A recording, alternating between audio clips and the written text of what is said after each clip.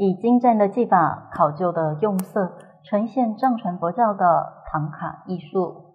唐卡绘画艺术源远流长，具有浓郁的宗教色彩和独特的艺术风格，是藏传文化的智慧结晶。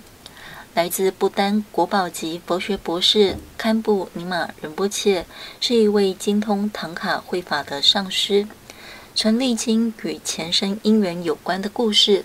堪布尼玛依戒观修，将绘制唐卡视为禅定佛法修行的过程。所绘唐卡严格按照典籍和仪轨，庄严神圣，每一笔每一根线条都充满能量和灵性，具有殊胜的神秘力量。堪布尼玛仁波切17岁开始画唐卡，至今超过40年，所画的多是缅唐派。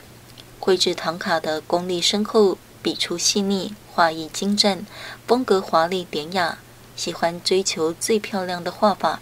所绘制的唐卡法度严谨，惟妙惟肖，造型完美生动。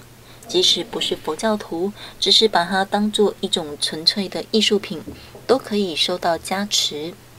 唐卡艺术以其精善的技法、考究的用色、完美统一的内容，而显得更加弥足珍贵，并成为世界闻名艺术典藏的瑰宝。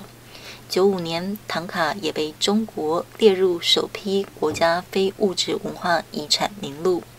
十方新闻记者赖依荣台北采访报道。